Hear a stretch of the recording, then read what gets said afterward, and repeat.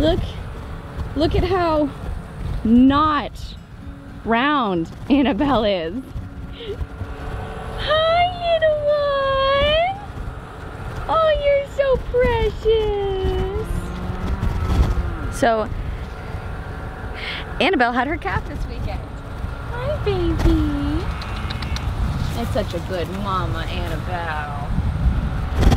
Unfortunately, it's a little bull calf. We were hoping for a heifer. We really needed a heifer, given that Annabelle's starting to get up there in age.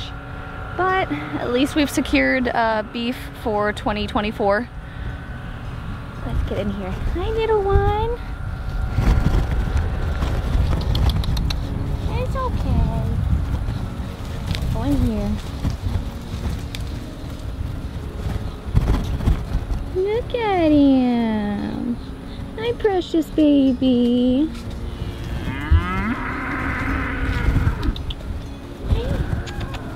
Can you look at me? No. Trying to get a good shot. Hi, Wellington.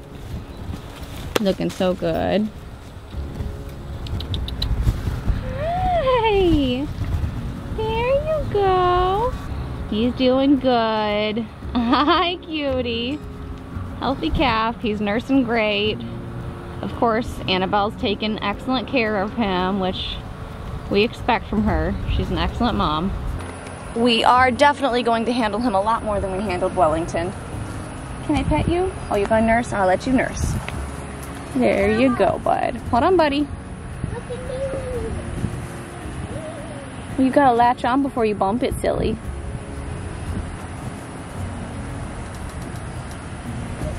Hi, cutie.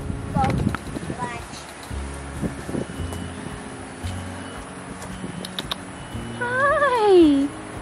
You're so precious. Hey, Mama. Do you want to watch me ride the new ride? Sure. Oh, there they go. You gonna keep up with Mom? You've been doing an excellent job keeping up with Mom. There you go. I gotta get them fed, and I'm gonna milk out Annabelle to give her some relief. She's really full. So.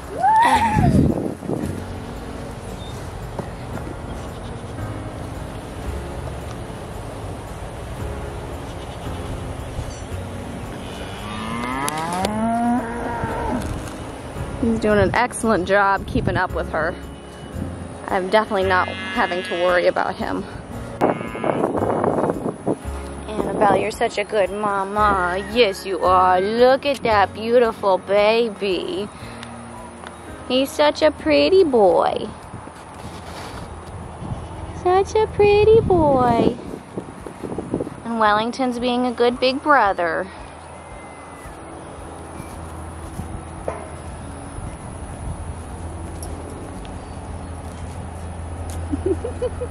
Oh, the snoozes. We got a little baby. Hi. Hi, baby. Hi, honey. Oh, the chin scratches. They're the best. Yes. Hi, don't, sweetie. Oh, yes. He's a cuddle bug. Are you a cuddle bug? You're just a big old sweetie. Yes, you are. Hi, you baby. Oh, hi. They're always so sweet. We're gonna keep you sweet though, okay? We're gonna handle you much more than your brother Wellington.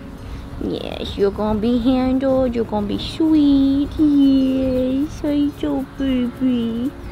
Oh. So we're gonna work more with this one than we did with Mr. Wellington, so that he's actually handled and gentled. And that is crazy. There's Mr. Bonehead over here talking about you, Wellington. He's just like, nom, nom, nom. No, I'm gonna love on you. You're just so sweet. Yes, you are. I'm not your babies. I hear you, Annabelle. She peeks around to check on him and she's like, oh, okay, it's just you. You're good. There you go, baby.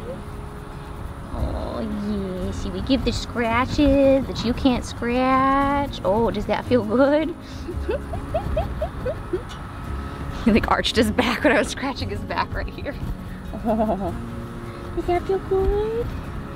We'll just kind of just touch him all over.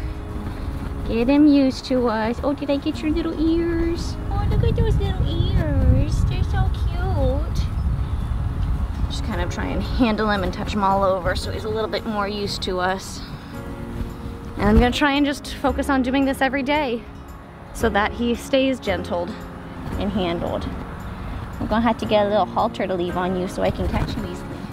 Or a collar. I think a collar would be good. Yeah, let's get a collar for him.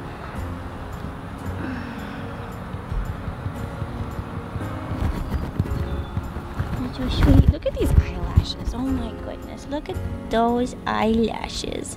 Hi. What is that?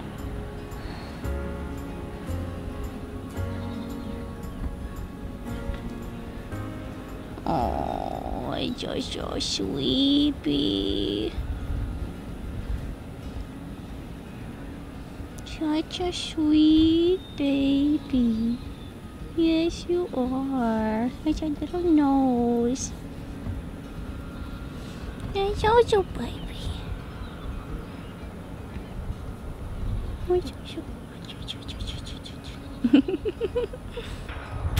So, you know our goat Mocha, who just had her little buckling Caramel. Well, last year she had a goat who we named Sophie. And Sophie is the daughter of Saffron. So she is 50% myotonic fainting goat and 50% Nigerian dwarf. Now, we had them penned up with the electric fencing. And one day, Saffron got out into their pen. He was only in there for a few hours. We got him out, stuck him back in, and we were good. He never did it again. I just got tests back. Sophie's pregnant.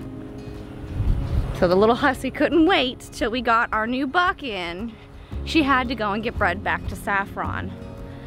Which is not like, it's not like the end of the world. This is called, they do these things called line breeding. It's not something we wanted to do though. We tried to not do that. We literally did everything we could try to do to try and prevent that from happening. And it still happened. One of those sayings, nature always finds a way, of course. So, this little hussy, yeah, I'm talking about you, Sophie. Yeah, I'm talking about you, Sophie. You getting yourself all tangled up? Yeah, you're tied up because you're not allowed to eat too much grain. Yeah, we're trying to put weight on Mocha. But look at that belly. Because she, here, get yourself untangled, Mama.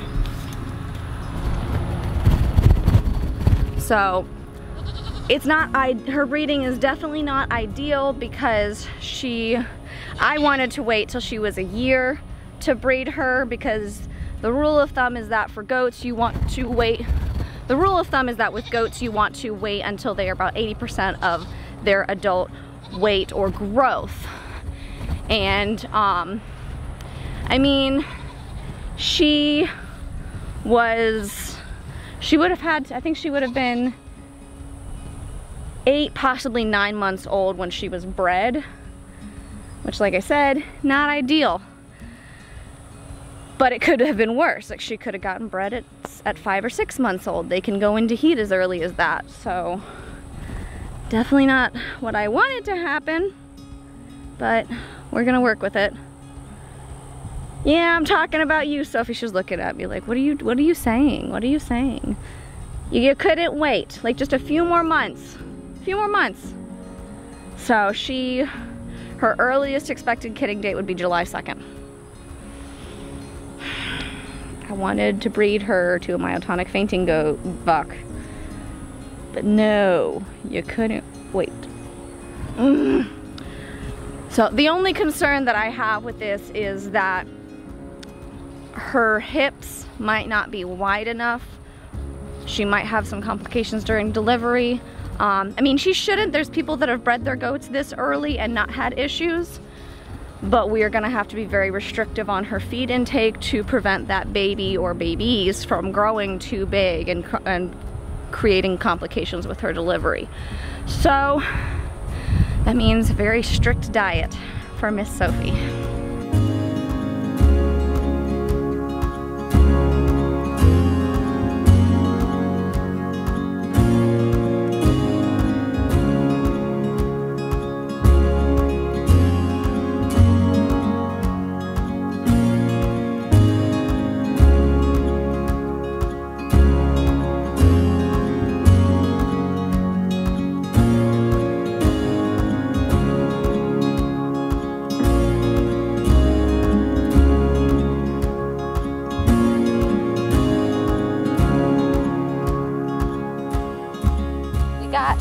The tomato trellis taken down, and we managed to get one fruit tree transplanted today.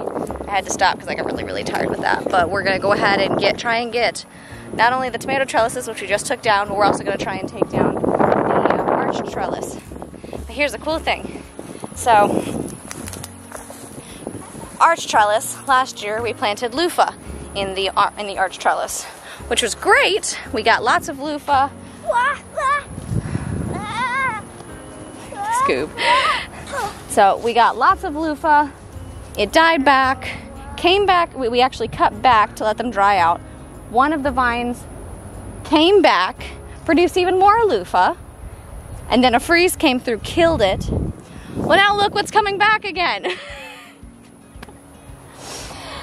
So before it can have a chance to take over again, we're actually going to cut it at the base. It actually looks like there might be 3 or 4 that have come back, probably from the droppings, from the seeds falling.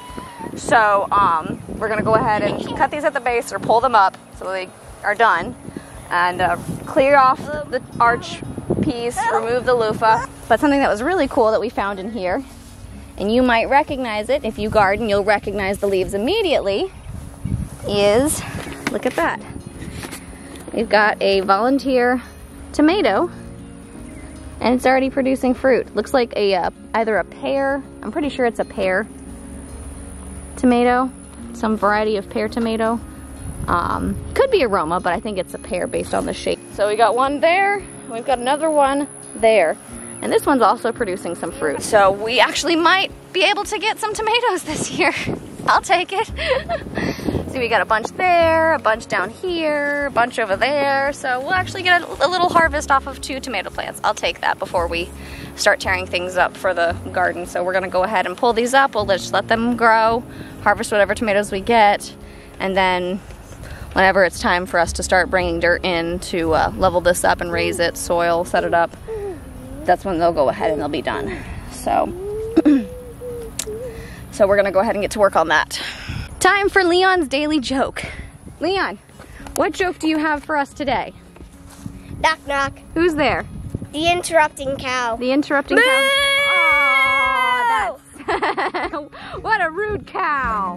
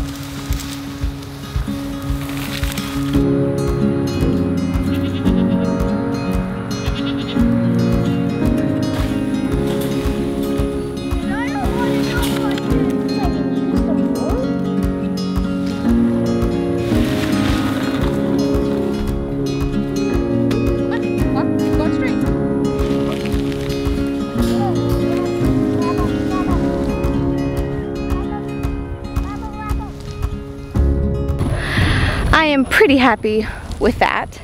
So I actually found an additional tomato plant tried to leave the tomatoes undisturbed so we can at least harvest those tomatoes before we clear this out. Because it's gonna be at least a couple weeks before we do that. But we'll let the tomatoes sit undisturbed. Hopefully we can harvest some tomatoes from them before we clean all this up.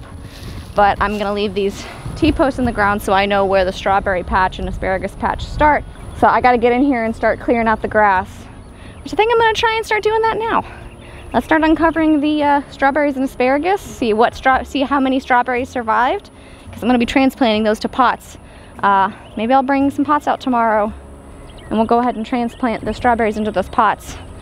And then I just gotta figure out what I'm doing with the asparagus when we start bringing in dirt to level it up. Do we wanna set up a satisfying time lapse of me clearing the strawberries and asparagus bed? Let's see if we can do that.